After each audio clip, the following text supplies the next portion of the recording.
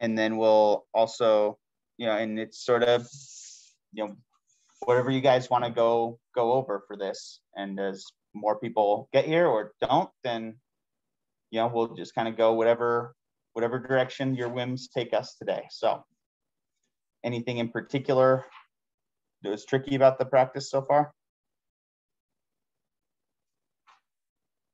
I feel like pretty good about section 1, like the naming and stuff. Like I found myself able to go through that like fairly quickly. But then as soon as I started working on section 2, it was like, oh gosh. It's just I don't know. I don't think I've put enough time into memorizing what to do.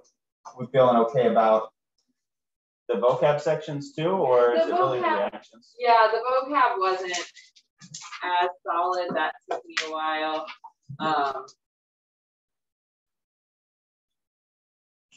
When I would say bear in mind also that not all of these are equally as important, long term especially. And this whole section is only 6 out of 100 points. Yeah. Right. So if you get 2/3 of these right, oh man, I'm under 70% on that section. Okay, that's a total of 2 points that you lost. Yeah. Right. So it's not that critical that you're perfect on it. But it is one that if you study well by memorizing vocab, it's one that you can get 100% on without too much extra trouble. But it's definitely like a cost benefit, right? Look at where the points are versus how much work is it going to take to make it perfect. Yeah.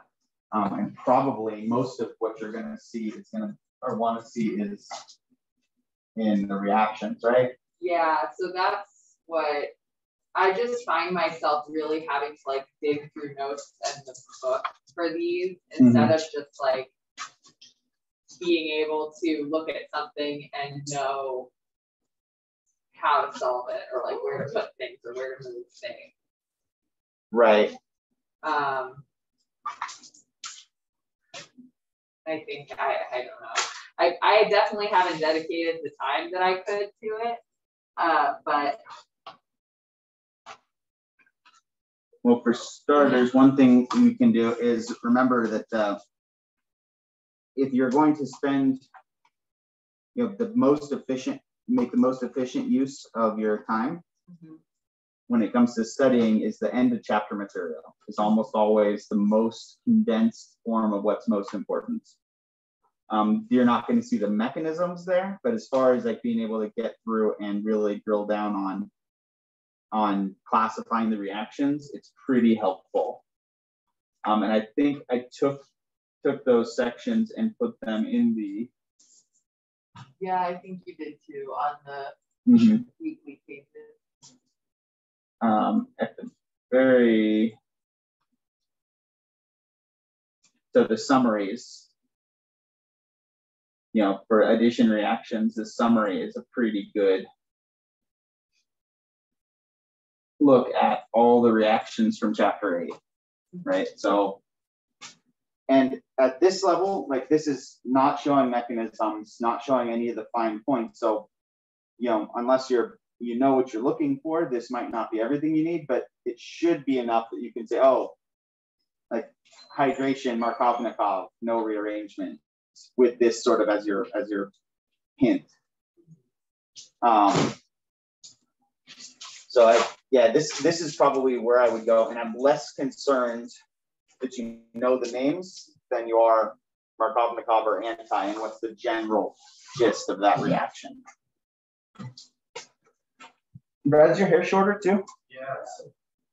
It's nice to finally get shorter hair when you've had long hair for a bit, huh? Yeah, I wouldn't know nothing about that. I've been wearing a hood the last couple of weeks since I cut it. It's been very cold. But now I'm used to it, so I good.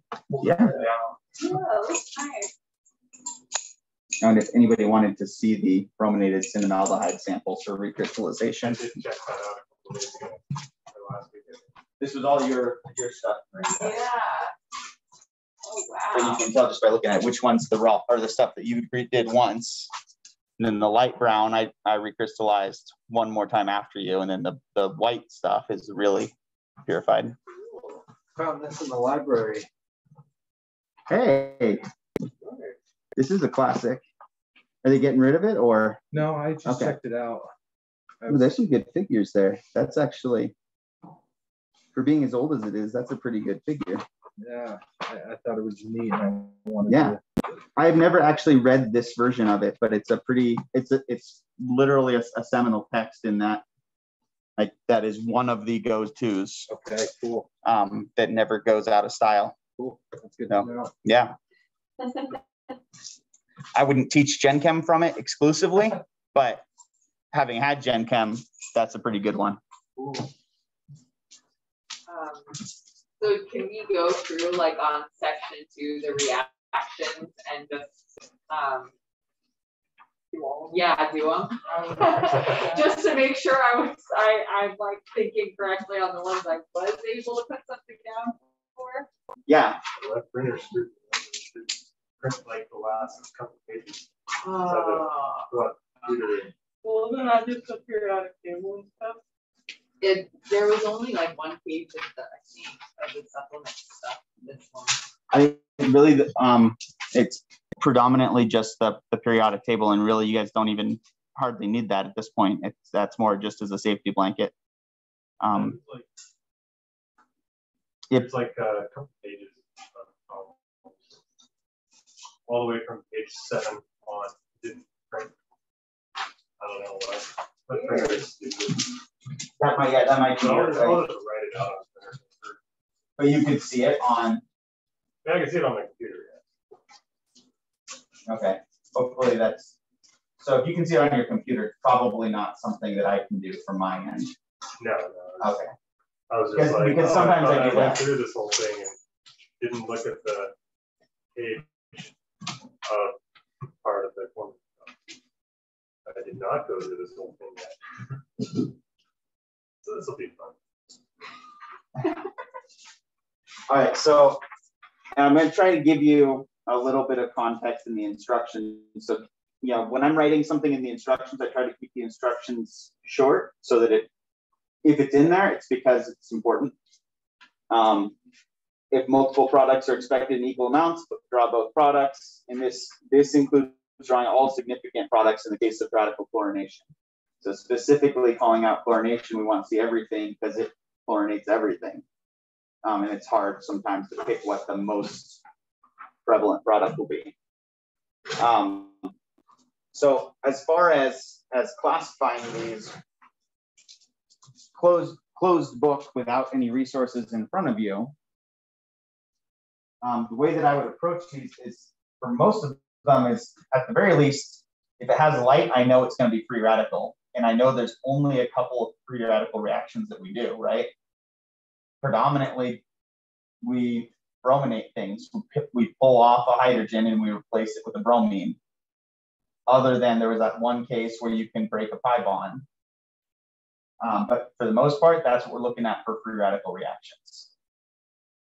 Right, so even without having done any of the other studying, if I at least have that in my back pocket, okay, I don't know exactly where it's going to brominate because maybe I don't remember what NBS is or what it does, but I know I'm putting a bromine on it somewhere. Right, so, and if we, with all of the information, you might be able to remember, okay, that stands, the B stands for bromo. So I know it's not a chlorination. And hopefully it triggers something in your brain to say, okay, wait, that's not just the addition, because this was the one that was different than just the addition. But this must be the allylic one. Right, and so then from there you'd say, okay, well, it's got to be one of these two is going to get a bromine replacing a hydrogen. So from that, you can say, okay, well,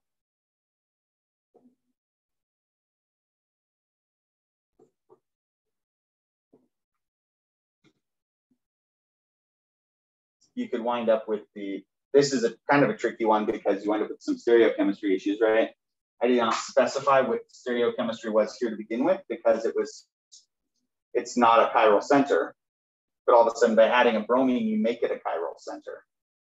So basically you can have the cis and the trans, and both of the cis versions are going to be different because they're going to be different stereoisomers. So because if you took this and flipped it like a pancake, they both would be going into the board, but the bromine would be down here, right? So you'd wind up with that plus,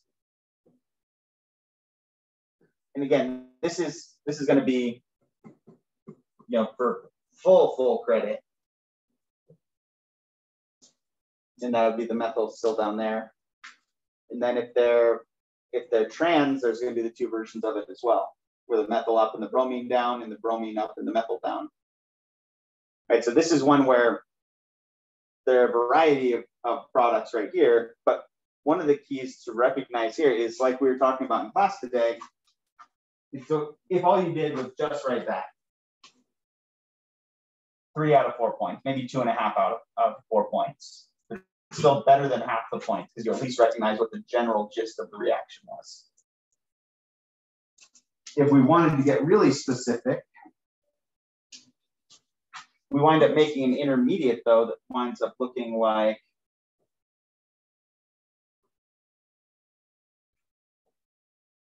that, right? Which can resonate. Although you don't, oh, sorry, I was thinking that it was close enough that was going to give us a tertiary. No, that's not going to work. So you wind up with another product though, right? And really I'm looking for one of, and this is probably not, this was not a great reaction to use as an example on the test because it winds up with, 4 different stereoisomers of one product, and then you have a resonance structure, you have 4 different stereoisomers of that one as well. It was not the intention when I wrote this one. I'm not trying to give you those super tricky 15 possible products on this sheet. It just, I wasn't being careful enough with the way I did this. Really, actually, it would be as simple as if the methyl group was there. Now, all of a sudden, that makes it so we're only going to have one product because that's a tertiary allylic carbon.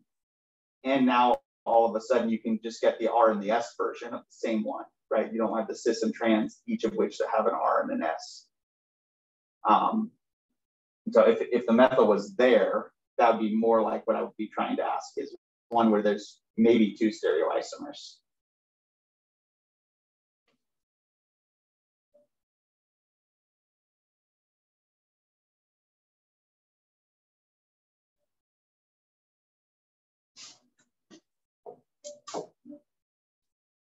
All right, so this one,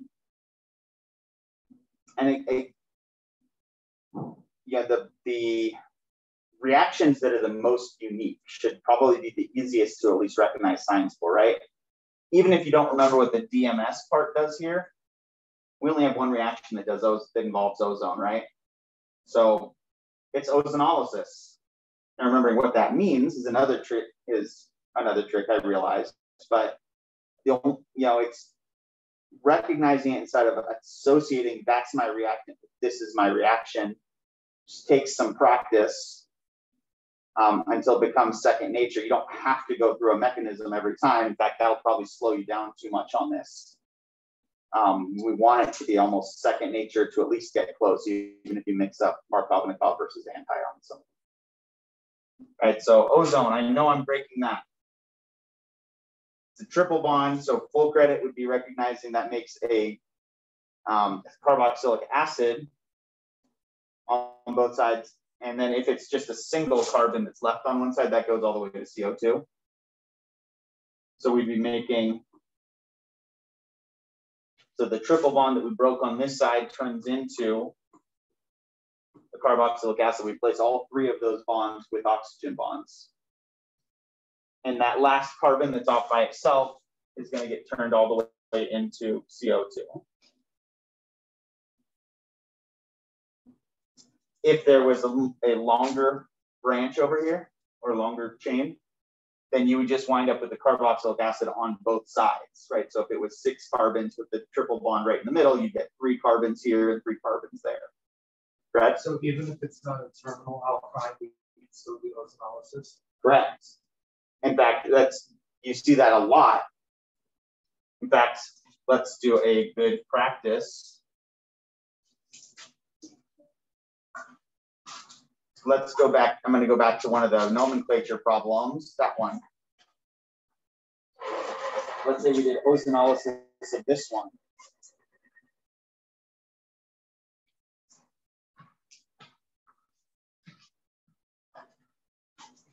Now we've got a triple bond. It's not a terminal alkyne. So what you get is you replace both ends with a carboxylic acid. If it happens to be a ring structure where you're breaking a double or triple bond, you just wind up with that opening up. And you get that functional group on each side. If it's a chain, you get 2 separate molecules, but if it's a ring, you just get a chain. Right, so in this case, if you've got a total of 8 carbons around, your molecule's you're still going to have 8 carbons at the other end. You're just going to wind up with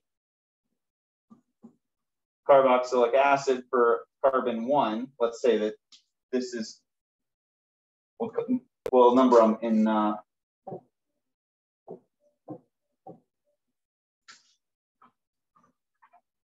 shoot, where's there's an eraser tool here, but all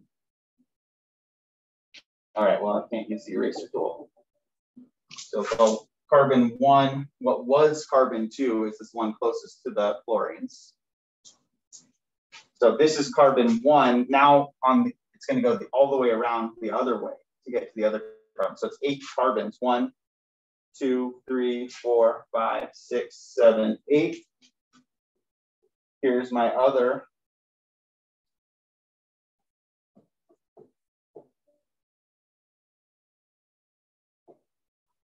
My other carboxylic acid group. So on one of these sides, you have the 2 fluorines, right? Still the same number of carbons, just split in half at that triple bond. And if it was right in the middle, we'd wind up with 2 separate molecules.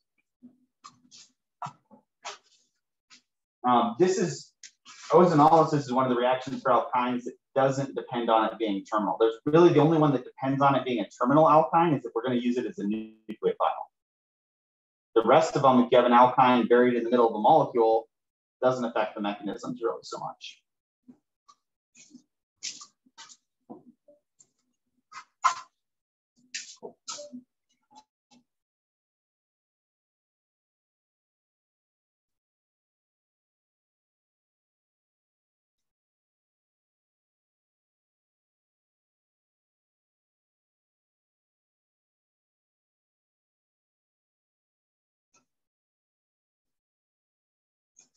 All right, so in terms of classifying these,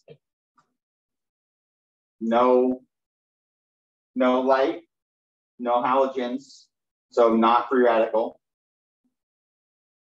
Pi bonds tells us it's probably some form of an addition reaction. Most of our reactions with pi bonds are addition reactions, right? So then it just becomes a case of, okay, well, I might not remember this specifically, but if it's going to be an addition reaction, I'm adding something to each side. It's definitely not hydrogenation because I don't have hydrogen gas. It's not bromination or chlorination because I don't have any halides. What class is really left at that point, right? Of our addition reactions. What's the other class that we spent all that time on? That's the more specific name of this one, but what does that fit under the umbrella of? What type of reaction is that? You remember what we called it? Hydration. Hydration, right? If it's not bromination or hydrobromination or chlorination, it's probably hydration. Right, so we're adding an OH to one side, we're adding a hydrogen to the other side. Except we do have a little case of weirdness happening here. We have ethanol as our nucleophile instead of water. So it's not truly a hydration, but it's that same mechanism. It still would be considered oxymercuration, demercuration. We're just going to attach an ethanol to one side instead of attaching an OH. So with that in mind, now we have to remember, okay, here's my nucleophile. I'm breaking this pi bond. I'm adding hydrogen to one side, nucleophile to the other side. Which goes where? So Markovnikov or anti? And that's one where if you do have the mechanism memorized, you can work it out which one it is by looking at, okay, I'm making this intermediate, which means this attack has to come from this side.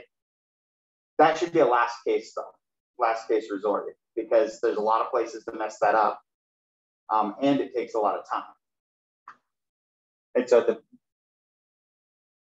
really you want to, I find it easier to remember the exceptions generally. There are fewer anti-Markovnikov reactions than Markovnikov. So if you remember what the anti-versions are, well, I don't remember specifically this reaction, but I know it's got to be Markovnikov.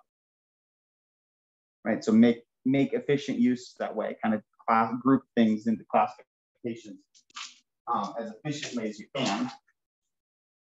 So we're going to add an ethoxy group on the more substituted carbon.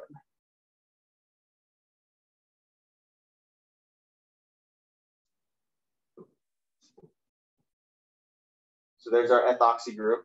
The more substituted carbon is right there.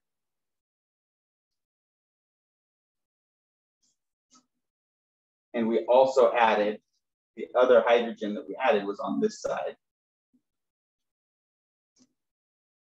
But that's identical to the other substituent there. So we don't actually even wind up with any stereochemistry in this case, right? Because it's identical both directions around the ring. Right? Would you want us to show the addition of the hydrogen right there? It's not necessary. If you do for your own sake of counting atoms and making sure you didn't miss something, then I won't mark you down.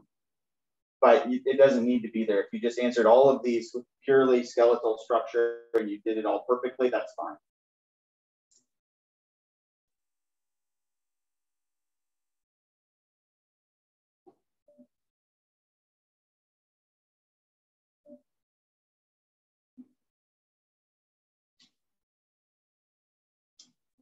So triple bond, more pi bonds, right? Which means what, and it's not ozone, so what's our other type of reaction basically for all carbon-carbon pi bonds? It's the same class of reaction as really the rest of them. It's going to be an addition. Add something to both sides. You might not remember specifically what the mechanism is or what this one's called, or does it technically fall under the umbrella of oxymercuration, demercuration, because it looks a little different. But there's a lot of similarities with the fact that mercury shows up here and it shows up here too. It's an addition reaction where you're going to take your pi bond, you break a pi bond, add something to each side, and there's our nucleophile. So this is a true hydration reaction. And so the 3 out of 4 answer here would be to draw this as the enol form, right? So you're going to break one of the pi bonds, replace it with an OH on one side, and a hydrogen on the other side. Stereochemistry doesn't matter because it's identical on either side. Well, let's think about that. Let's draw the product. So when I write it like this way, sometimes you have to redraw it to see that. Because, and there's also the fact that these are both secondary carbons, right? Which means I could have done that too. Right, so this is one where the stereochemistry is going to be a little tricky. So, but either way, so I'm going to start by just drawing the red one. On carbon 3, we added an OH, and we had a pi bond to one side of it. So 1, 2, there's carbon 3, and it's between carbons 2 and 3 was the remaining pi bond.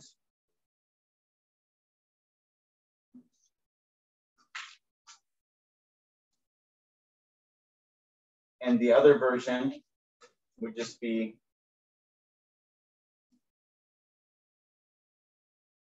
putting the OH on this side, on carbon 2 instead of carbon 3. They're both the Markovnikov product because they're both carbons are equally substituted, right? So we would expect approximately equal amounts of these two. That's your 3 out of 4 answer. The 4 out of 4 answer was recognizing that this is going to turn around and rearrange itself. Because remember, enol is not very stable. When you have an alkene next to an alcohol, they'll go through that tautomerization where you basically move the pi bond, swap a pi bond in the hydrogen, and wind up with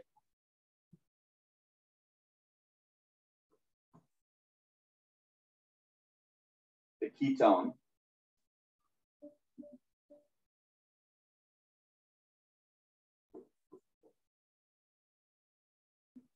And so the stereochemistry didn't really matter here because both of the carbons that have an OH are sp2, right? So no asymmetric centers. I drew these as the trans conformer or the trans isomer, but it doesn't really matter because immediately upon forming this, it turns around and makes this, and this doesn't have a cis and a trans.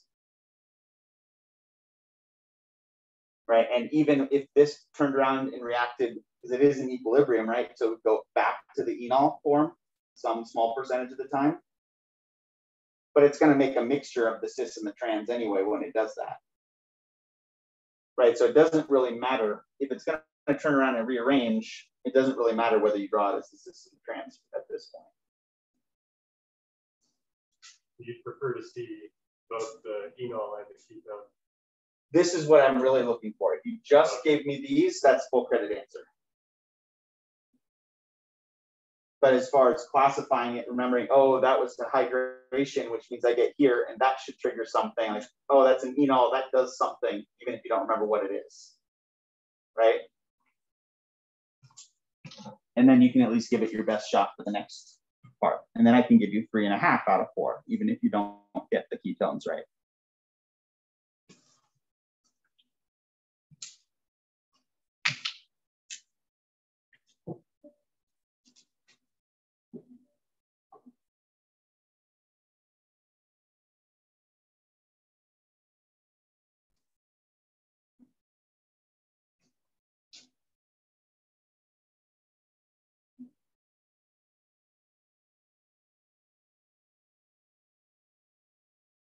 So what's the first thing that stands out about this one?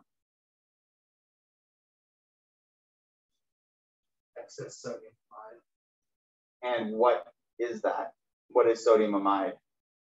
I know what the formula is, but what does it do? Broadly speaking. Makes alkynes. Yeah. It's a really strong base was the other thing I was looking for. If it's a really strong base, then it also is really good at promoting elimination reactions, right? The result of that is that it makes alkynes. And really at this point, that's all we've seen it used for, is making alkynes. So that's a good, okay, clue in on that, right? It just takes practice to become second nature on some of these. So then it's a matter of, okay, well, where is it going to make the 2 alkyne or the alkyne? Well, the 2 eliminations are going to happen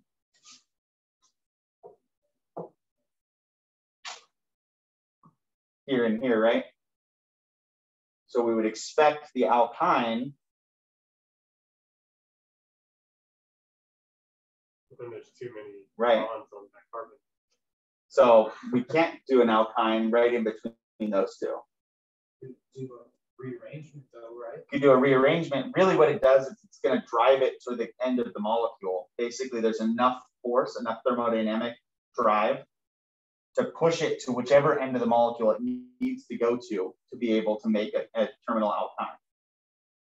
Right, so our first thought might have been, well, it's right there, but then you get carbon 5 bonds, and you should look at that, and it should make you recoil in horror.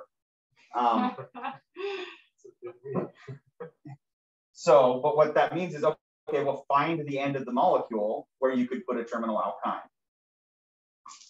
And that's where it's going to be, right? If we remove the 2 bromines, we have methyl butane. And our pi bond, where we're going to make this, is going to be over here. So we wind up with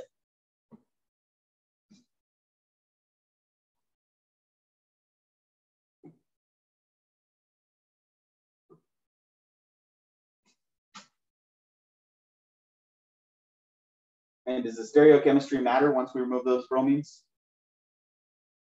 We had some stereochemistry here. It does not. Why not? Because the carbon that was chiral center now has 2 of the same solution. Right. This carbon that was a chiral center now has 2 identical methyls on it, right? And this carbon wasn't a chiral center to begin with. It just looks like it might have been because it has a wedges drawn, right? But that's more as a result of this one than that. So we just get this. And then it's okay, ethyl bromide, bromoethane. Good leaving group, good nucleophile. So we're taking this molecule and sticking an ethyl group on one side of the triple bond. And so we wind up with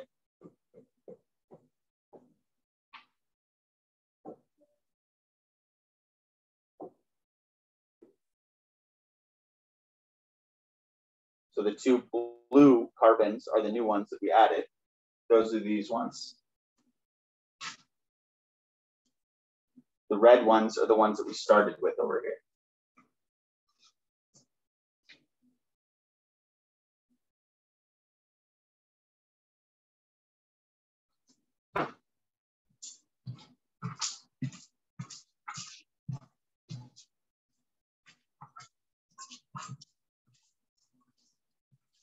Probably double check that this is all actually going to be legible since I'm not using the real whiteboard at all.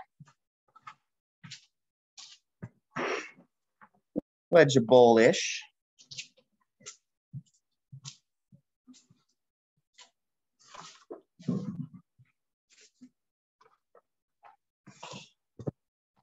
It'll be better now.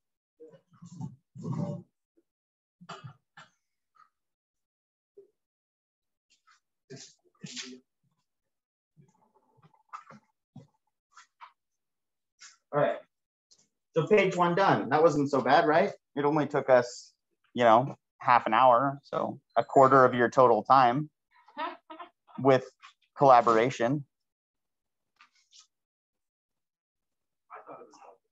No, I appreciate that. Thank you. But there's not a good way to test how fluent you are in these reactions other than to give you a little bit of time pressure. So, I apologize. And this is probably a little bit more. This is last year's test, and last year's test was a Zoom class.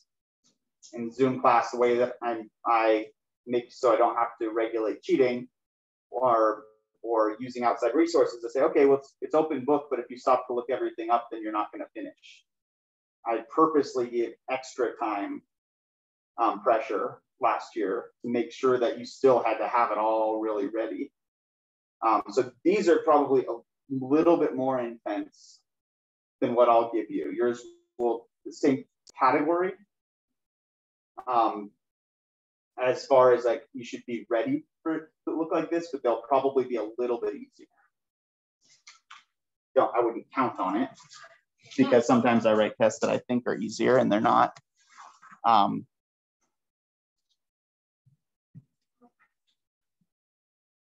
Yeah, it's just, and I'm trying to also, when I write this test, just to give you a little insight into why I'm doing it the way I'm doing it, is one, if you guys show up to class and you finish your assignments and your quizzes, you're probably sitting pretty comfortably at an A, right? Across the board. If you show up and you turn in stuff on time, you probably have a mid A at least. If I'm going to separate, really figure out who knows it the best, then I kind of have to make the tests a little bit harder than normal. It's the same thing Bruce does with his math tests, right? There's the 80%. 80% of you will get 80% of the test right, and the other 20% are either going to fall below or above if we do our jobs right. It's a binomial distribution centered around 80% is what we're going for. In a second year class, that feels really harsh because you guys are all used to getting A's and mostly pretty good at taking tests. It's not true. I've had multiple group classes. Yeah. Okay, good. But so yes, so I realize that this is a stretch in terms of getting stuff done in the time you have. So also sort of optimize that, what the structure is going to be and where the points are going to be arranged. Get yourself into a spot where you can get 80% of those points as quickly as you can. And then worry about getting those last 20 to push yourself up into that 90s if you can, if you have time for it.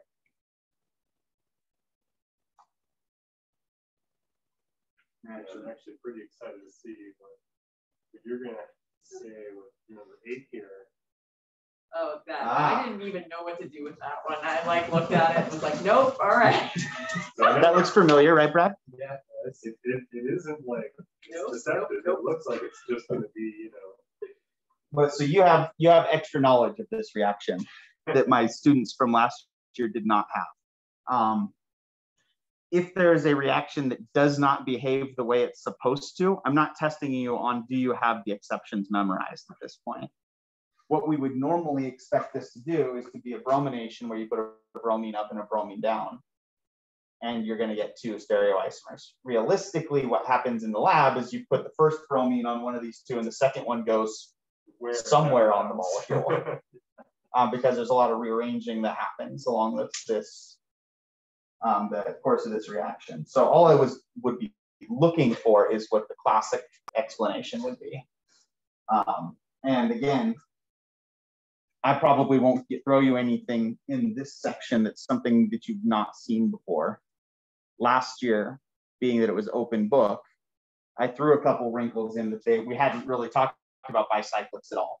So I put this in there to see who was going to be able to do something with it, knowing they had extra resources and also therefore extra time because they were probably able to get through the rest of it faster.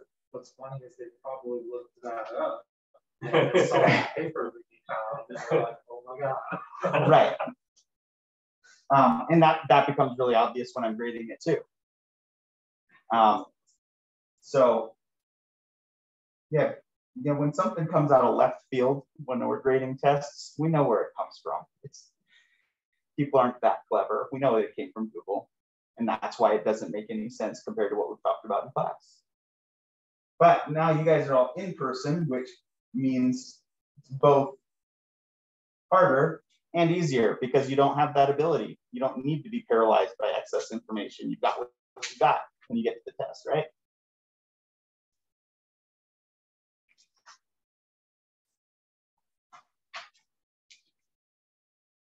All right, we're getting to the point though now, and I haven't experimented with doing this in a long time, where I'm thinking a half page of handwritten notes, half page, one-sided of handwritten notes would be reasonable to allow you guys as a way to remember things. And so you might have to be careful about how you organize it.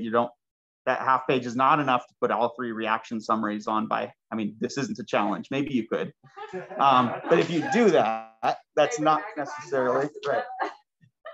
One of the things that was that I've seen before that somebody at the engineering school of Colorado did is in the situation like this, they essentially tripled their page area by writing in 3 different colors and then having 3 different sets of glasses of certain colors to filter them out. I like it. as the instructor, if you're going to put that kind of effort and thought into it, then by all means, you're allowed to do that. You didn't break any of the rules. Right, exactly. So, but think about how you're going to organize it. Like you might be better off with, rather than all the reaction summaries, doing something like hydroboration equals anti-Markovnikov hydration. Like sort of a way you can remember what the stereochemistry might look like. Hydration with a poison catalyst is syn addition. Those kind of details, because most of what should be on the reaction summaries you should have down, especially if you have a little clue to remind yourself. All right, and I'll put this, we have almost everybody, but I'll put on an announcement later reminding everybody, and I'll mention that in there as well so you won't forget. Half page, handwritten, not printed. And if you handwrite it and then photocopy it, I'll count that as still handwritten, I suppose. I don't know why you would do that, but like these are the sort of questions that you get asked when you do, make a challenge, like you get half page of notes.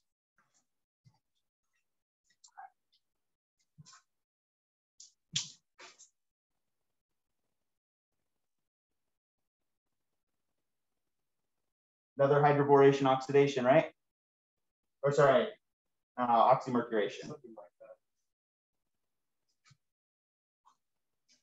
Water is our nucleophile, so it's an OH. It's the oxymercuration, which was Markovnikov. It's not the exception.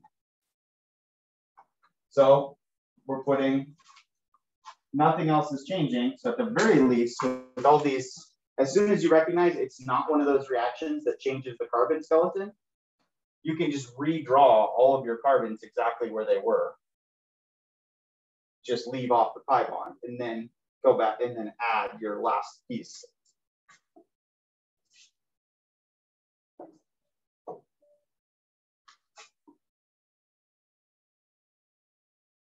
So because I put it on there, you have to draw this whole thing, but it really doesn't matter.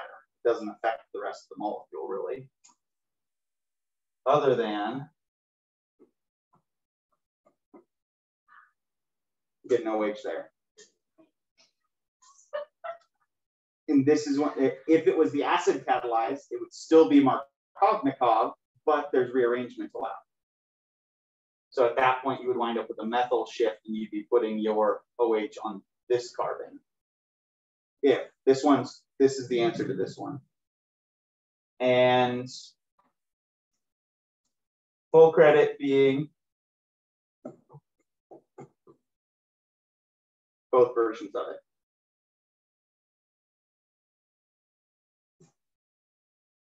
All right, we are going to get a stereo center, but it's not going to favor one over the other because we didn't start with a three-dimensional stereo center.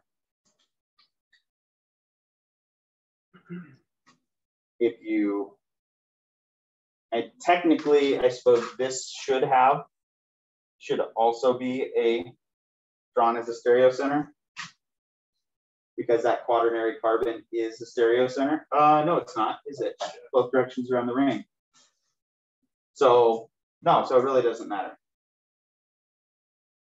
Right, so as long as you recognize I made a stereo center, and therefore I should have both versions of this in equal amounts. How do you say the one with sodium, the boron? Sodium borohydride. So anytime you've got hydrogen, and hydrogen is more electronegative than anything else, it's almost always going to be some version of hydride. If it's just BH3, it's borane, because it's more like the methane equivalent with boron instead of carbon. But if you've got extra H minuses floating around, it's going to be something hydride. The other really common one that we'll use that's even stronger reducing agent is lithium aluminum hydride. This one will react similarly to sodium metal if it gets exposed to water just in the air. It reacts really, really quickly, and it reduces the hydrogen in the air, in the moisture in the air to being hydrogen gas very quickly, very exothermically. But it's also really, really good at reducing other things. You can take a carboxylic acid, expose it to this, and you can turn it all the way into being a alcohol by just successively adding hydrides to that carbon. So we will spend lots of time with sodium borohydride and lithium aluminum hydride when we get to oxygen-based reactions after the midterm. So that's neither here nor there for now.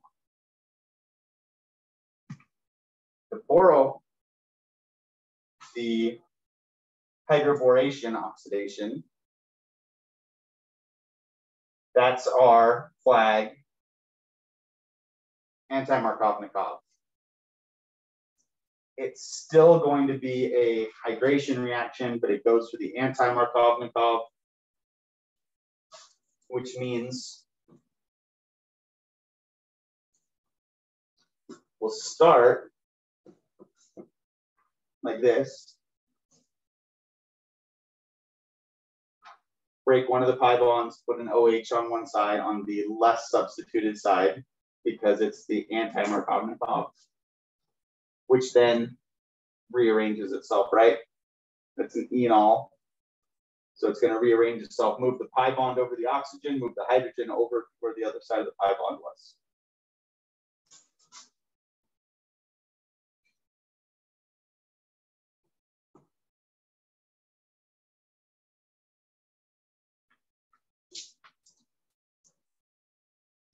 So 3 out of 4, 4 out of 4.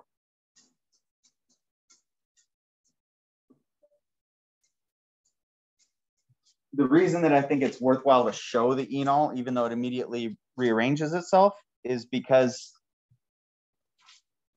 that really makes the connection really obvious. It's still a hydration reaction. The net result is still you add a water molecule to it. And it starts the same way as our other hydrations do. It just then turns around so that the oxygen's on one carbon and both hydrogens are on the carbon next to it. Just because it's more stable that way.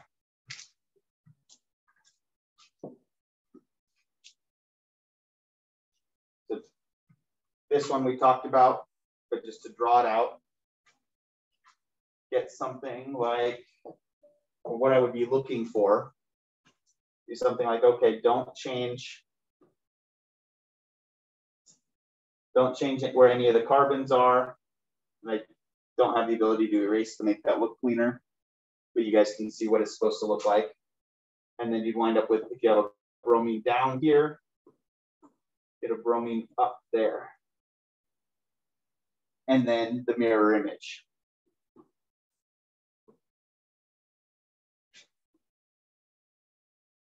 I messed that up.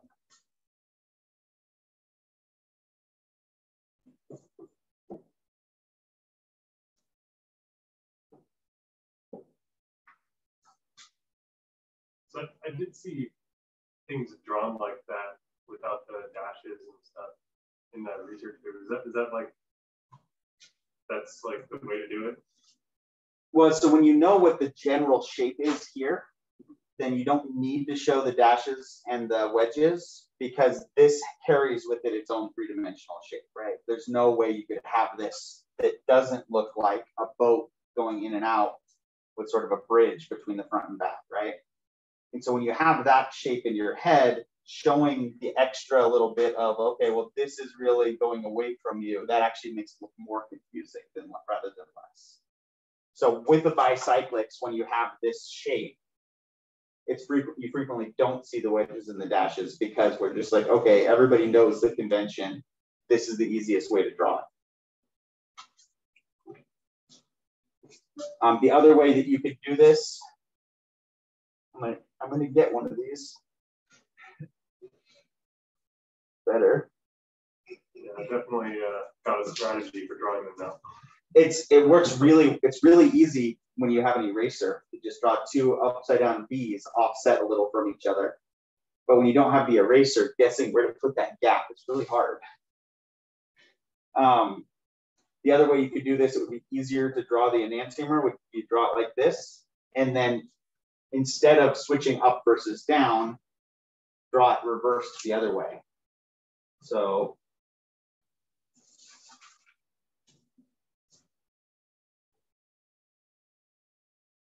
That's better. Nice.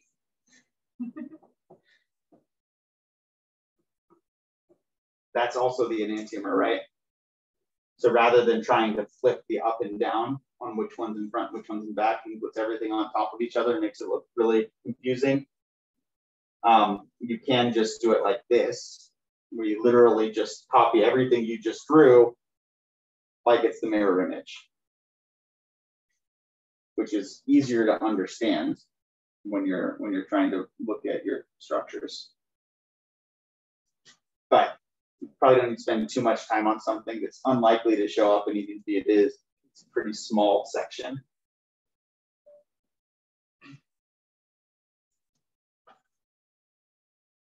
Here's another ozonolysis, right?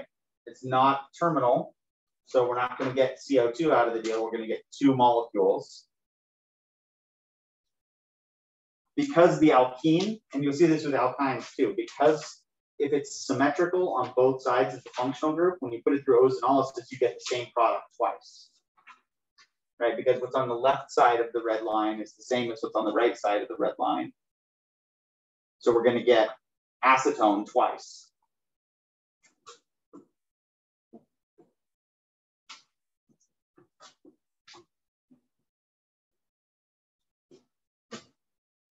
Right, and so we see that anytime you've got symmetry, if you're really short on time and you recognize it, well, that's when you're going fast, you can always just do that. Is the most efficient way to do it, not even draw both of them. That's when you're in a stress situation, though, that's probably not where you want to be spending your brain power. You don't need to worry about that unless it's really obvious to you in the moment.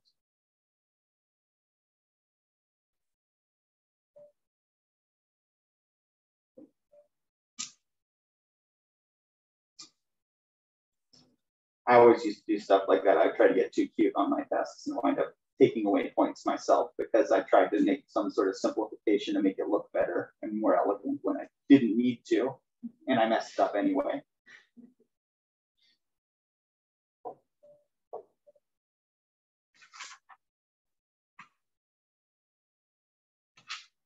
Doesn't look like anything else, right? All of our alkyne reactions, though, were some form of an addition reaction, or it was using the alkyne as a nucleophile, right? This is not that.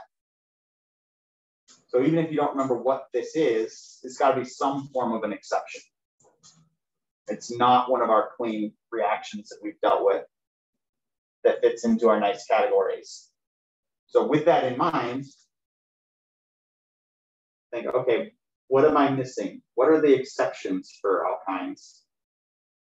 Oh, it's not a hydrogenation, not full hydrogenation. It's not a poison catalyst. It's that other one, right? It's the dissolving metal reaction, which gives you a partial hydrogenation, but only with the trans product. If it said the other hydrations are really easy to recognize, right? If it's full hydrogenation, you see this. If it's the partial hydrogenation on a surface, then it's H2 and poison catalyst or Lindlar catalyst. Don't poison the cat. So this must be the other one. Surfaces always make it syn, always make the cis isomer. So this must be the other one. In other words, gives us the cis, or sorry, the trans form. So counting them out, 1, 2, 3, and then a cyclopentane. Right, so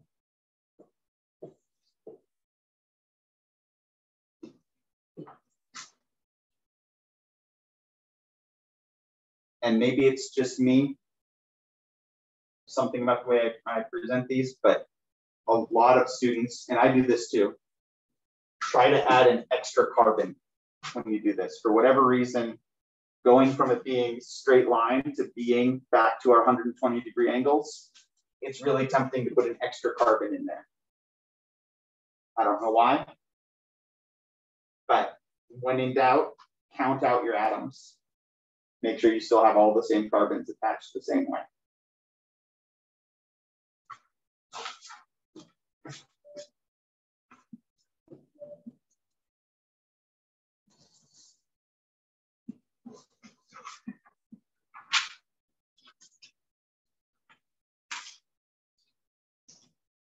So that brings us to the mechanisms. And I'm going to give you a piece of advice. This is just advice, not a rule. I would not put too much of the mechanisms on your half page of notes. Half page of notes is not enough to draw all the mechanisms that you need to have, right? Especially that one. And again, this is the mechanism that was chosen for when it was an open book for my students, specifically because I wanted them to have to show their work, even if they were just copying it from the page. Yours will probably not be these super intense mechanisms, but if you're prepared for these, anything that's called out as a mechanism is fair game. And so there's, you know, about 4 per chapter, a little bit more in some.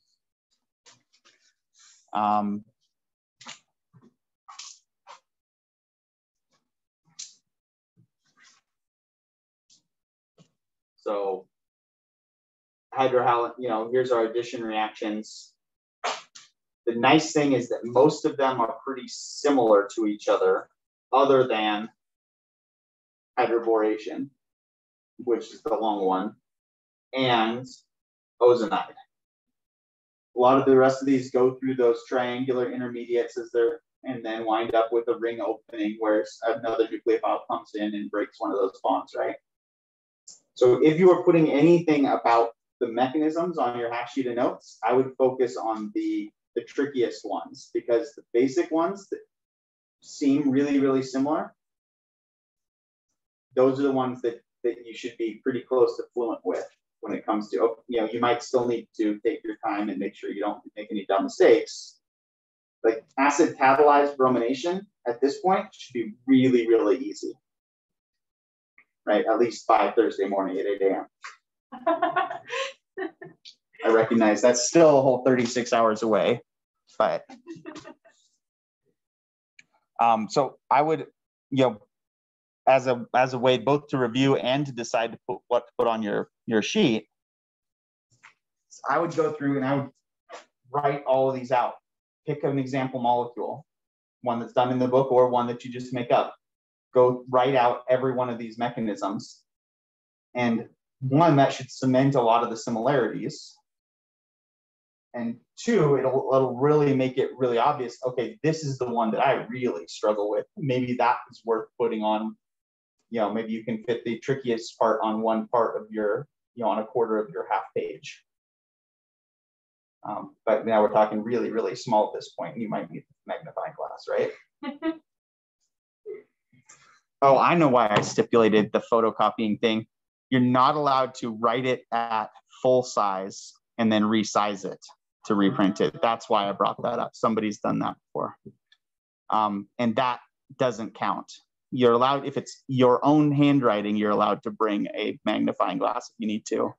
But you're not allowed to take 2 pages of notes, condense and resize it down to half a page and reprint it. And that's where we draw the line there.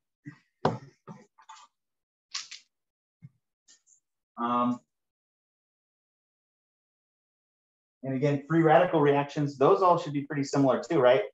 There are a couple wrinkles here and there, but for the most part, initiation, propagation, termination. So if anything, you might just put, for your free radical section of your notes, initiation, termination, propagation, termination, and write out propagation should add up to total reaction or something like that. Because if you can get that, then you're 90% of the way to being done with that mechanism, right?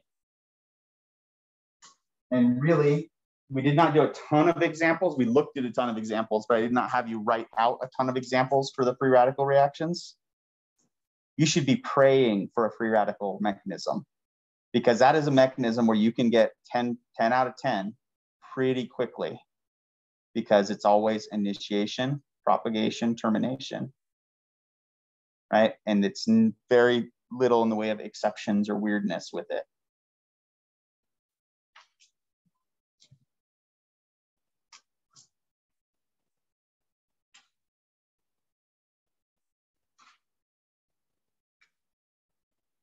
and again, I'm less likely to ask some of the weird questions, the weird mechanisms.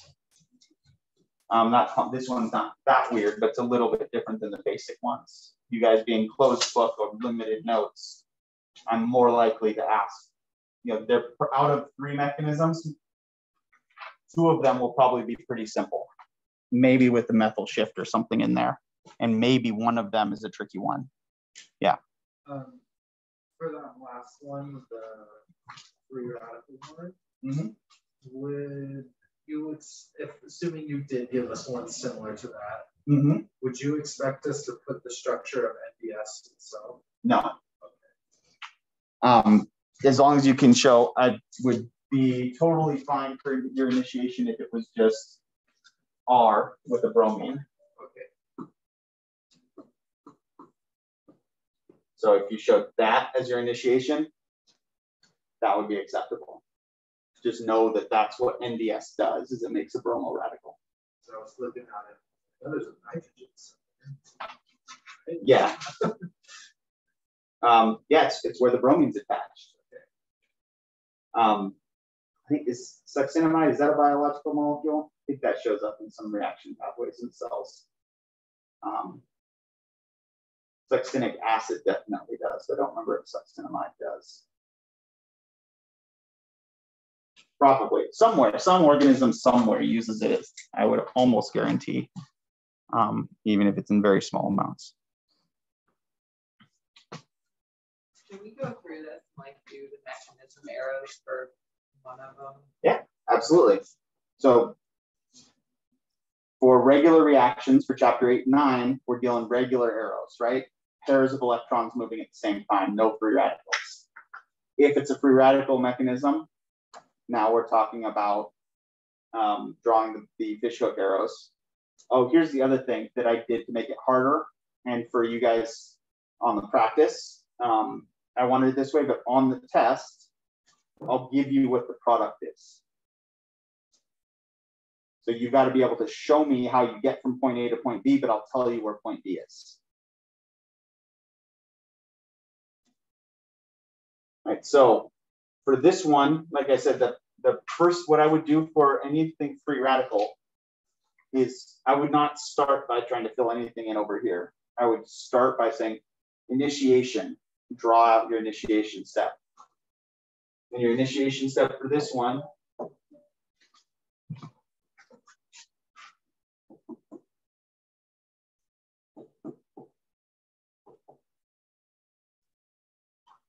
is going to be, so if you do remember the structure, you can draw it.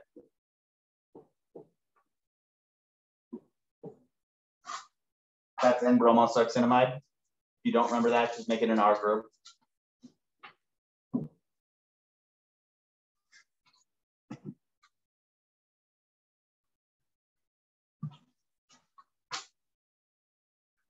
And that makes a bromine radical.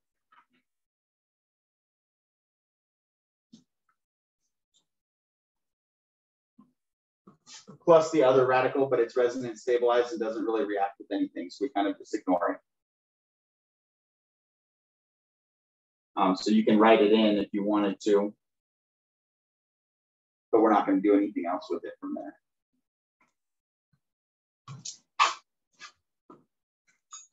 Boom, initiation, done. Propagation.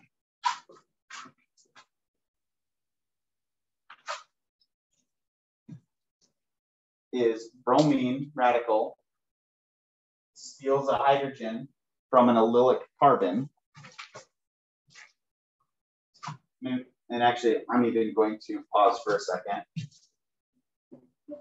and double check the mechanisms to make sure I'm not saying it. And actually, I did pull it out.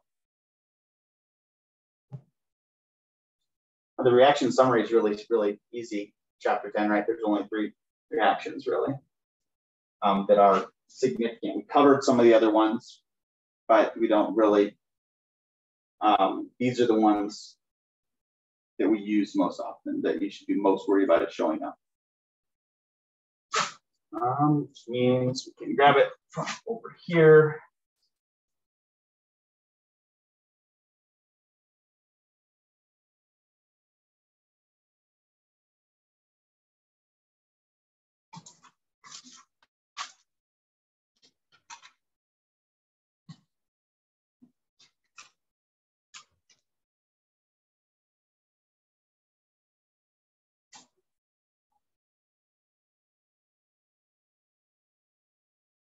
So there's a propagation step. And I did not actually put that in there as a separate mechanism because it's one that I wanted to surprise them with last year. I was being mean last year because it was open book. So really you should be thankful your test is not open book. But anyway, let's go back. So what our propagation step would then look like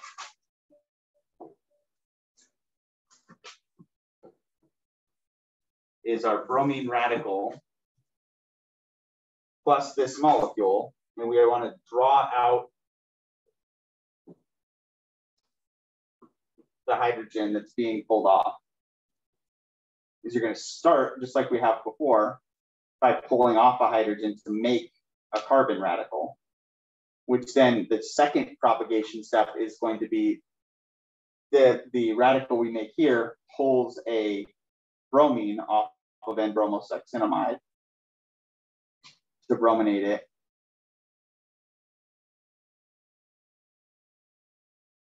And I believe we have to show something else in there to get it add up to the right overall reaction. Brad? Could we do ×2 for the initiation? Because that might cover it.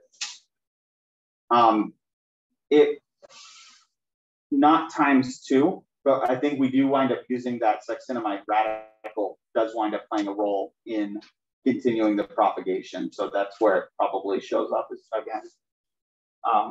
The first step, though, is going to be something like this. And then make this as an intermediate. And then that's going to steal a bromine from something, probably from N-bromosuccinimide, but we need to do it in a way so that it adds up, the right things cancel out. And so rather than guessing, I actually will go and pull it up on from the textbook.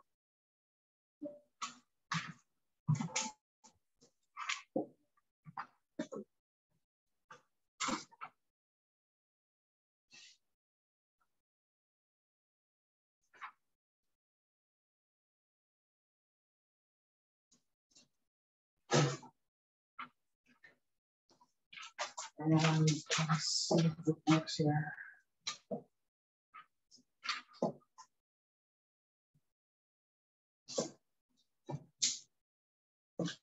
No. There, maybe.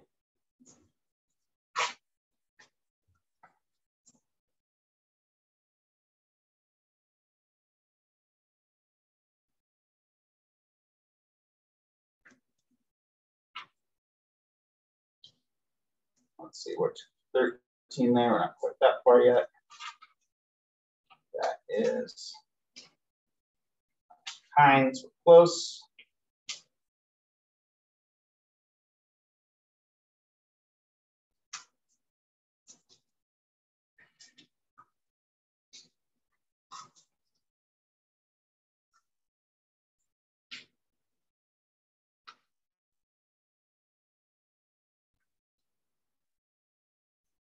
All right, so this is having trouble downloading fast enough to keep up with us. Hey, that's a perfect page. It's predicting the products.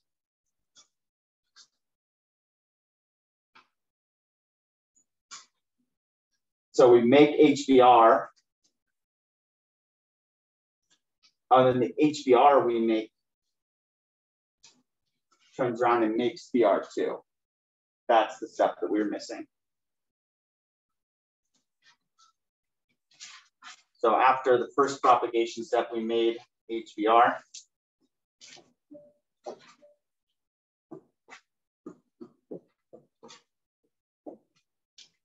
Plus our radical.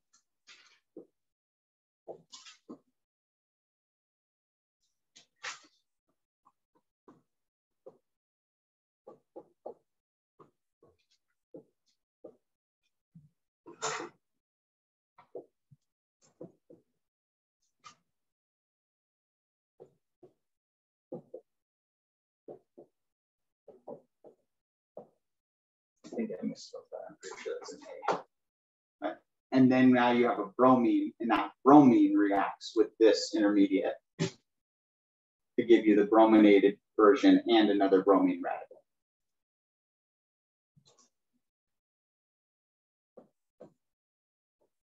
Again, I must have been feeling like they had it too easy having an open book when I wrote this test, because I made it one of the mechanisms that's not called out as a mechanism that's kind of buried in the middle of the text. Sorry, Cody. Yours will not be one of these on the test. Yours will be one of the ones that's explicitly called out. I didn't surprise them with it that much. I told them that everything was fair game because it was open book. I'm not that mean.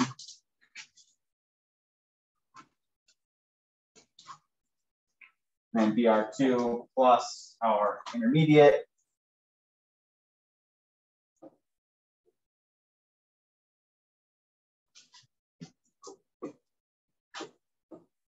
And drawing the arrows here would look like that. And didn't draw my BR2 bond.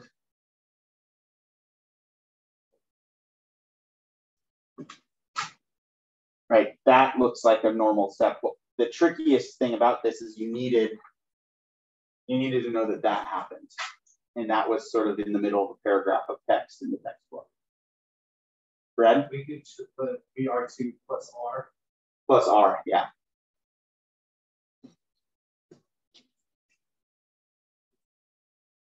And that regenerates our bromine radical that we used up here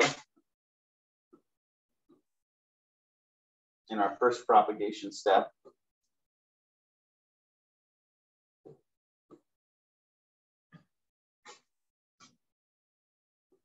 And makes our brominated product.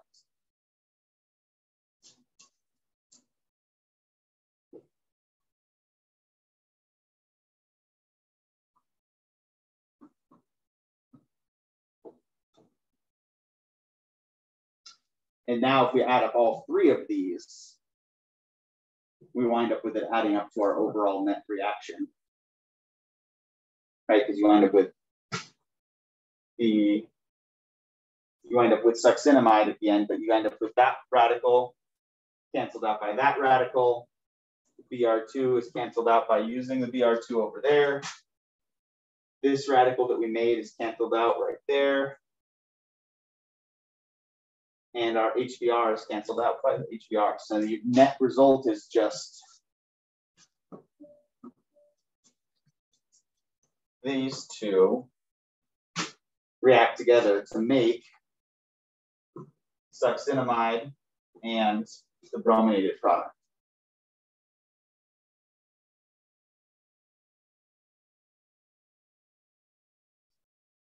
And if I'm remembering correctly, I can't say 9 out of 10 because we didn't have 10 people registered. But last year, this was the question that had the least response. Everybody took their points other places and got maybe halfway through this one and decided, either ran out of time or decided that they weren't going to get those points, so their time was better spent elsewhere, which was also kind of part of the point of the time pressure, right? Is you have to make those hard decisions and know where you have to accept missing the points and not be a perfectionist, which is hard. That really came out in grad school tests, where it would be a 5-page test with only 3 problems. And you would have 3 hours to do 3 problems and only finish one of them, get halfway through each of the others in 3 hours. But if you didn't at least try all three of them, you really were going to fail. Right? So we had to start a problem, get to it where you get stuck, go start the next problem, go till you get stuck, start the third problem, go till you get stuck, go back to the first one. Right? I'm not saying yours is going to be quite that bad, but again, strategy, optimize your time. And that's why being quick on the reactions is really, really useful, because that's 40 points that if you know it, and you can go quick. Yeah. In this case, is there like a termination step? So yes, the last step would be a termination step, and essentially pick two of the radicals that show up. Probably this radical and a bromine radical would be the best termination step. So I'm going to clear this if we're good with my chicken scratch and draw the last termination step.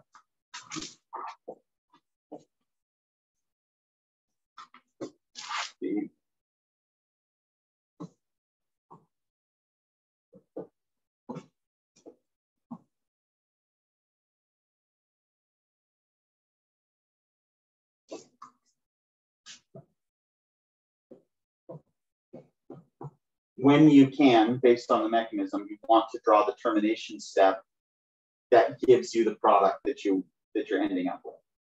There are a couple of reactions like the one we were talking about today, where that's not really possible because of the mechanism. It doesn't go through a way you can do that. But in this case, that would be the perfect termination step. But if you did everything else right on this problem and drew a different termination step, but it was still a termination step, that's like making a sig fig error. If I'm going to mark you down, it'll be half a point out of 10. And just in general, when I'm grading these, for these ones, for the free radical ones, probably 4 points is just knowing that there's an initiation, propagation, termination, and doing your best in each of those sections, right? And everybody should be able to do that. Recognize it's a free radical reaction. The first thing you do is write those 3 words.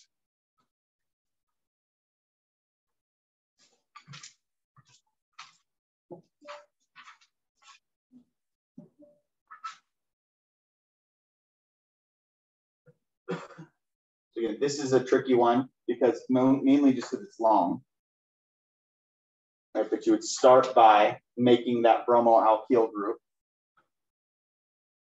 And then I made this one extra long because they had to show the enol polymerization at the end for full credit.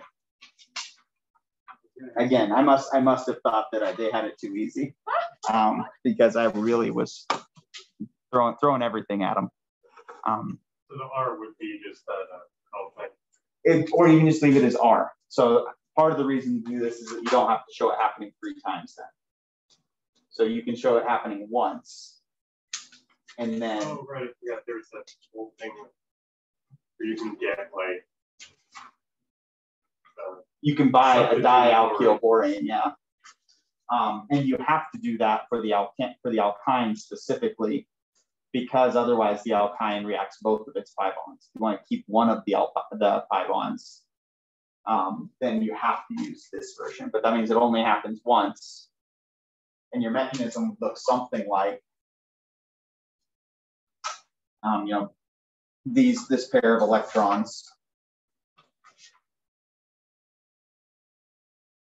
Double check yourself on your arrows. Make sure you're drawing not drawing fishhook arrows anymore. To make something that looks like R, B, R, H, and then our new functional group. So carbon, pi bond, and then 1, 2, 3. One total of 4 carbons. 1, 2, 3, 4. Which puts a positive charge because you broke a pi bond, right? Which then, and there's a negative charge on the boron because it's got more electrons than normal. then the next step looks like you shift the hydrogen over. And actually, if I'm remembering right, it does not show this as a separate intermediate. It shows this happening to hydrogen shifting at the same time as you make the boron carbon sigma bond.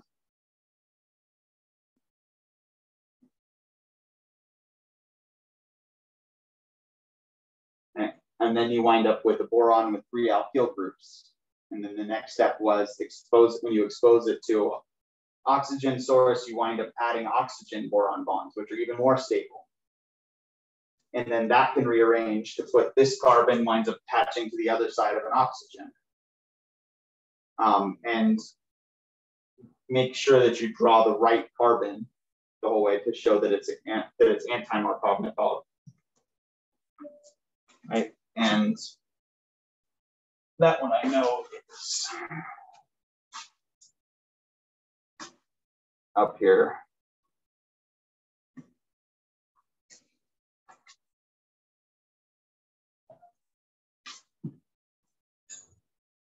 Right, so pi bond moves to boron, hydrogen moves over here. If it's the alkyne, it looks the same, except you don't have 2 other hydrogens. You have 2 R groups. And you wind up leaving a pi bond right there. But then the next steps are still the same. You don't repeat it 3 times, but then the next step is the oxidation, where you make this peroxide ion for hydroxide ion, hydroperoxide, hydrogen peroxide ion, I think is the real name there. Because a peroxide ion is just O2 with the -2. Yes, the hydroperoxide. I guess that is what's written right there. So I guess if you want to trust a textbook, yeah, you make a hydroperoxide or a hydrogen peroxide ion to be consistent with like hydrogen carbonate. We don't call it hydrocarbonate, we call it hydrogen carbonate. If you're being consistent with that way, you would say hydrogen peroxide ion.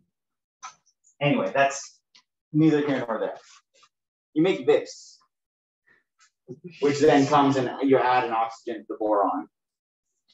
So really the same thing we just did a second ago. You make a tetrahedral intermediate, which then rearranged to put the R group onto the oxygen from the boron. So you're back to boron being 3 bonds, because that's where boron is the most stable. That's what makes boron so weird, is that it's stable without a full valence, which means you've got an empty spot to bring in something new in a way that we don't with carbons, right? With carbons, if it's stable, if we're making a new bond, something else has to leave. Boron doesn't do that. And then again, if it's an alkene, we do that 3 times. If it's not an alkene, we would just do that once. And it does that specifically. The boron bonds to, initially the boron bonds to the less substituted carbon because of the sterics. And that's what gives it the anti-Markovnikov rule. But then everything else is happening where the carbon's attached to the boron. So since the first step puts the boron on the less substituted carbon, everything else is Markov or anti-Markovnikov from there on.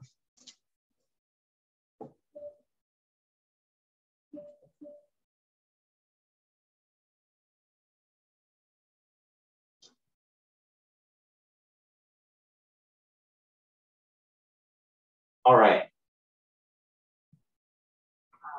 I have to leave in like 5 minutes, but I just wanted to know, I didn't even know like where to start with section 4. It was like really confusing to me.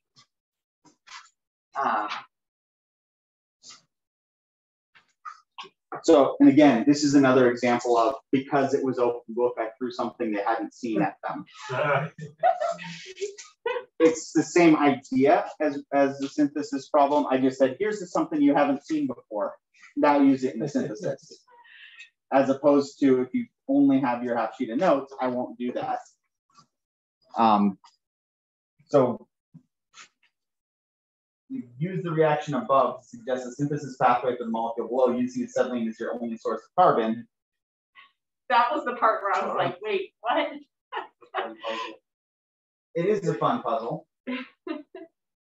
And there's a couple of mathematical ways to think about it. It might not be the right way to phrase it, but logic kind of levers.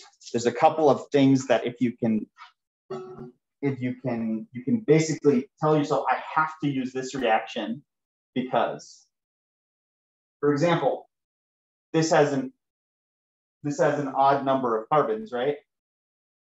How many carbons does acetylene have? An even number. An even number. So if acetylene is your only source of carbon, you know you've got to do something to take away a carbon at some point, which tells you you've got to do an ozonolysis reaction at some point. So knowing that you're starting by putting 3 acetylenes together to make something that's C6, and then you have to cut one of them off, kind of gives you like, okay, well, I kind of have a little bit of a roadmap for where I'm going to have to go now. I know I've got to put 3 acetylenes together. Let's start with that and see where that gets me. And then once you get that, I'm going to have to chop off one of those carbons. So let's see what I can do about that. You know, and that, now, okay, now I'm talking ozonolysis.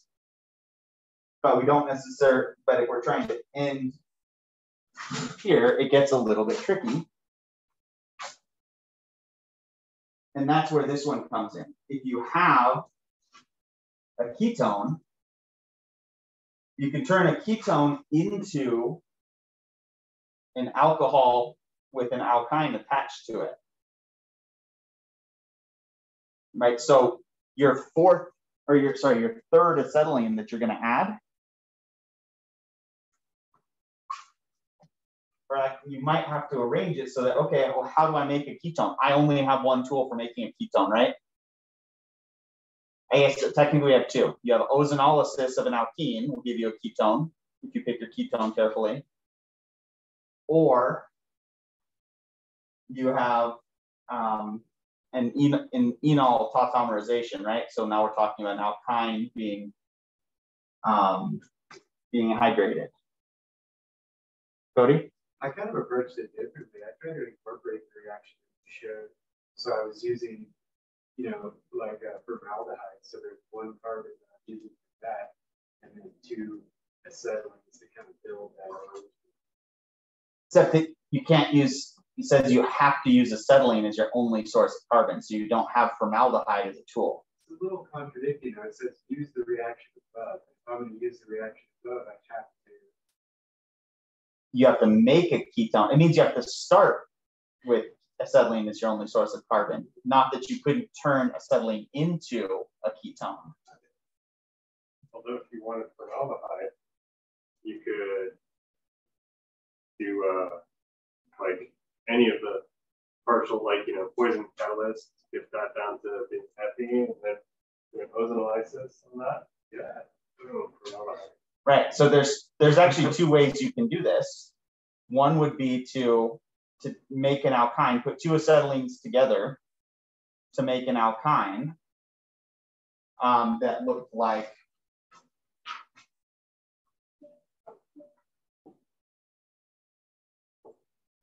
and the angle's wrong, but that was just out of habit. So if you make this an alkyne, and you could do a poison catalyst or the other one to turn that into the alkene, and now you've got this, which now that you can turn around and do ozonolysis on, right? That's what Rigney was getting at, I think, and replace that carbon with an oxygen. I was thinking there's probably a way you can do it with hydroboration to make the Markovnikov one, but then we do need to cut off a carbon at some point. We're trying to make something with 6 carbons instead of 5. We could probably find a way to do it using hydroboration instead. And then now that gives you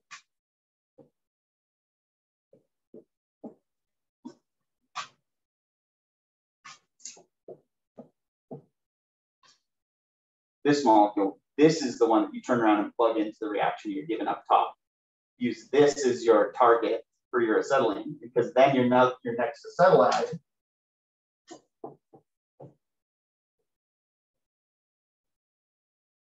is going to come in and attach right there and turn that into an alcohol, right? And then you've got 3 carbons, that's these 3, are right here. Here's the 2 carbons we just added. Now we need to turn them from being an alkyne into being an alkene. And we have 2 ways of doing that too, right?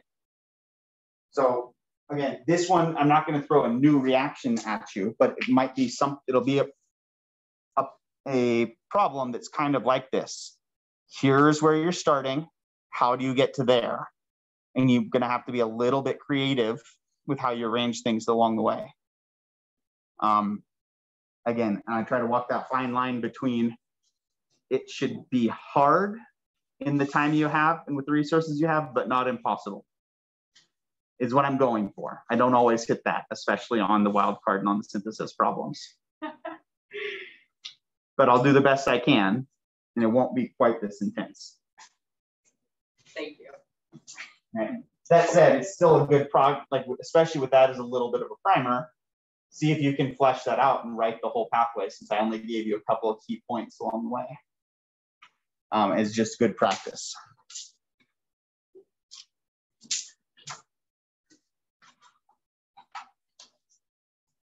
But again, key thought.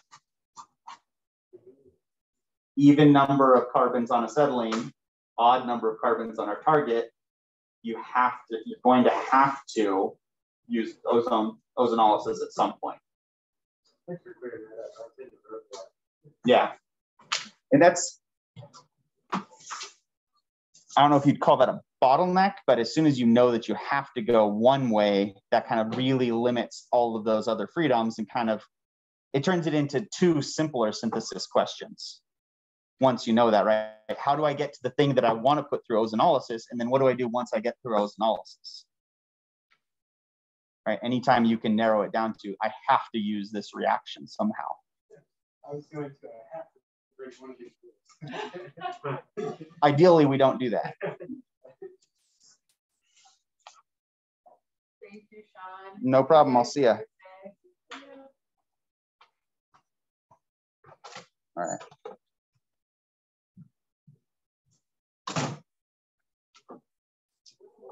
Anything else in particular? I have a couple clarifying questions. Okay. For page 3,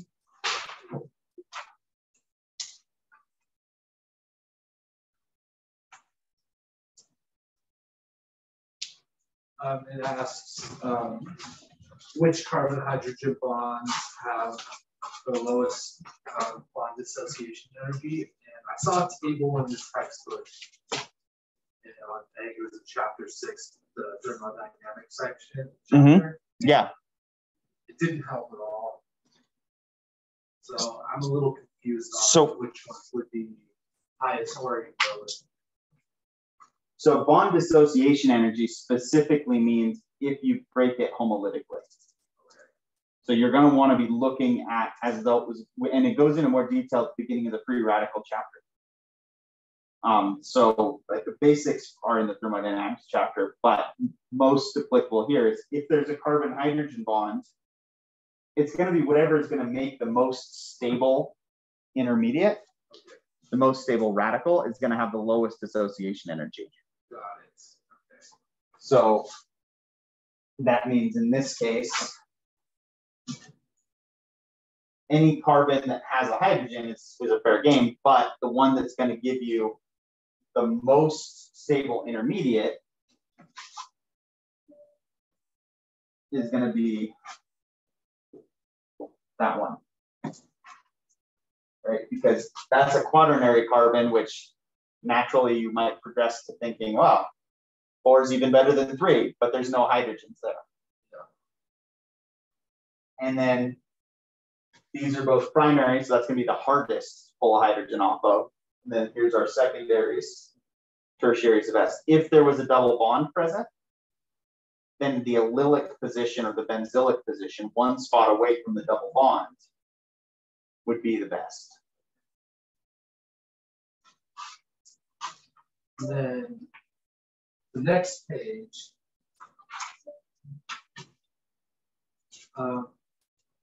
when it was asking us, well, to put anything that applies. Right. Specifically to be an allylic position, does it have to be between carbons? Like, for example, the bottom one. I was thinking that perhaps maybe there's an allylic position on that one, yeah. So it's going from oxygen to carbon, not carbon. Right. So technically, that's not an allylic. That's what we call an alpha carbon relative to the carbonyl group. It does have similar properties, but because it's an oxygen over here, it behaves a little differently because the oxygen is more electronegative than a carbon. Yeah. But we would not consider that allylic. That's its own thing that we haven't gotten into yet. That said, for the case of the test, if you put that allylic, that would be a minor deduction, if anything, because structurally it is really similar. Practically in the lab, when you actually start doing this stuff, they behave a little differently. For instance, you can't brominate that spot the way we can brominate an allylic carbon. But you can make it act as a base, which is really, or as an acid. Turns out alpha carbons have acidic protons because if you pull a hydrogen off, an H plus off there and have an extra negative, you get a resonance structure that puts a negative on the oxygen and a double bond there. So alpha carbons next to a carbonyl are extra stable when you deprotonate them, so they can act as an acid, which is not something you would expect unless you start incorporating resonance in. But again, beyond the scope for now. Just out of curiosity, we're talking about it. Would resonance play a role because there's a radical? If it was closer, if the radical was here, yes. Being there, you have two sp3 carbons on either side. You might see, if this was if this was happening, in the gas phase where there's a long enough period of time that it could rearrange, which we don't usually see with radicals because they're so reactive. If it was happening in the gas phase, though, you might see this migrate over to put the radical there, because then it's both tertiary and stabilized by resonance. But we would not expect it under normal circumstances.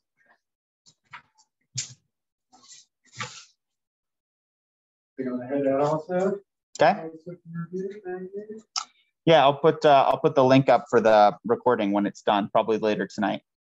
It needs to process, and I need to get Valence to dance class. So. Hope you guys have a nice evening. You too. See you, Cody. I have a question, section 1. Yeah.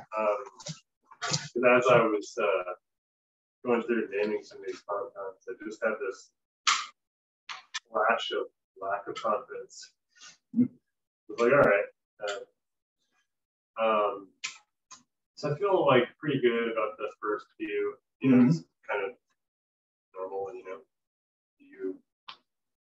You want the pi bond or the alkyne group to be like pretty much as low a number as possible. Correct. And longest chain incorporating back, so you're not using it as a side chain. Correct. Yeah. All right. So, and I don't know why this is like, I don't like this. The fourth one with the bromine and chlorine in it. I wanted to, drawing out a thing and finding out if it was the R or the S. Yeah. Which I think I got wrong the first time. And then I looked at it again. I think I settled on S. That's what I settled on as well. At first I was like R, but it's like, it was just like, spatially I wasn't thinking about it, right? But yes, it should be S.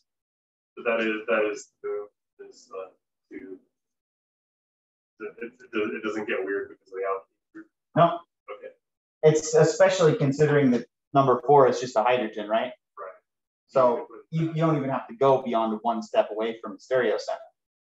Chlorine, bromine, carbon, hydrogen, all different atomic numbers. You don't even need to worry about it. It does get a little bit weird if this was another carbon. or several other carbons that were on the part sticking out towards us. Because then how do you assign priority between something that's got more carbons in a row, but this is where the functional group is? And I'm even a little shaky. I'd have to go back and review. Generally speaking, the rule is whatever's the most complicated, and alkanes are not complicated, is going to be higher priority. But in this case, because it's everything directly attached is a different atomic number, that's all there is to it. So that is carbon 1, just making sure. So, sorry, what? That would be carbon 1 now, because and then of the fact that there's... This would be carbon 1 for numbering. For priority, for this stereo center, we would say the bromine's highest priority, 2 chlorine, 3 this carbon. But if we have 3 carbons in a row, the number, that has to be carbon 1, because you want that to be as low as possible. That matters more than the halogens. And when you're unsure, whatever you're naming as a suffix has the highest priority in terms of keeping the numbers low. So because we name alkenes as a suffix, they're the one we care about more than the bromine and the chlorine. Yeah, so then the next one would be 3,3-difluoro, 1-cyclooctane instead of 1,1-difluoro, 2-cyclooctane. Correct. All right. Change my answer there. All right, so then final answer here would be something like S, 3-bromo, 3-chloro,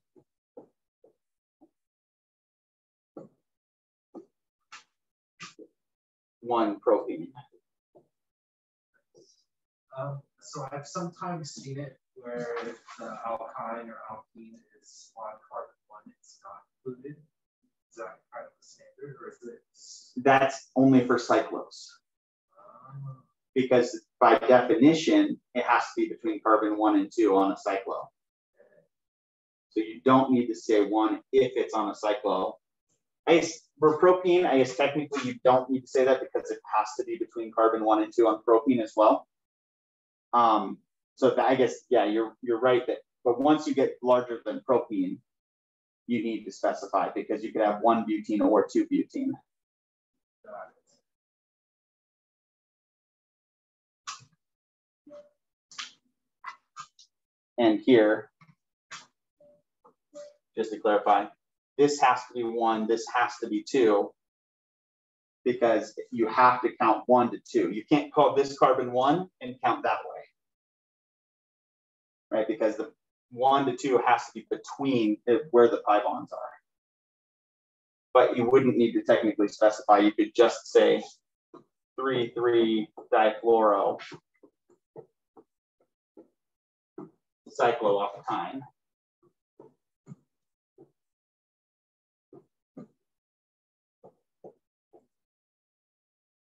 Again, this lack of an eraser is really messing with me. It's there somewhere. I'm sure it is. It is. I was playing around with one of these yesterday. Actually, you know where it is? Well, I only know where it is when you're on the Canvas thing. Right. When you go to the full whiteboard, I can do it. Yeah. But when I'm looking at the screen, I can't do it. Yeah, I have no idea. Without Maybe clearing the whole thing. I tried. It just writes. Yeah, but if we're here, we're good. And actually from here, I think I can show there's a way to get to the desktop from here. Yeah, there's a way to do it, but it's not that critical at this point. So just been ignoring it.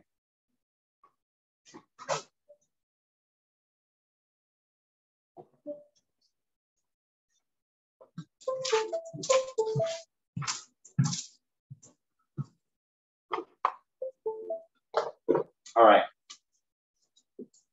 Anything else in particular? Yeah, I have one last thing, but I'm going to bring it up. Okay. So I was trying to follow along with the mechanism, and how does this look? I think I'm missing something. I'm not quite sure. So there's your Good. And then the HBr plus NBS makes a bromine, which then can be split, react with the radical. Good. And this is made already, and I know we ended it with another one. Are you saying that there's another one somewhere? So this is not your next propagation step. You already made the, oh, I see. You said equals that, and then this turns around and feeds back up to the top. Okay. So, but yeah, you're good. It's the 3 steps. It's this goes here, these two, and then this and the NBS makes this, and then that the bromine plus the radical we made in step 1. Okay. Give us these products. I'll play around with it. So I mean, the main thing is when you've got the space, and I'm going to try and make sure I give you guys lots of paper. With the mechanism, sometimes it's worth the time, especially with the free radicals, to redraw on a new line every time, just so you don't wind up with that happening. With the other ones where it's a continuous process and you're not pulling in random stuff from other steps, it's not as big a deal. But for radicals especially, it'd be advantageous. Hannah, how about you? How are you doing?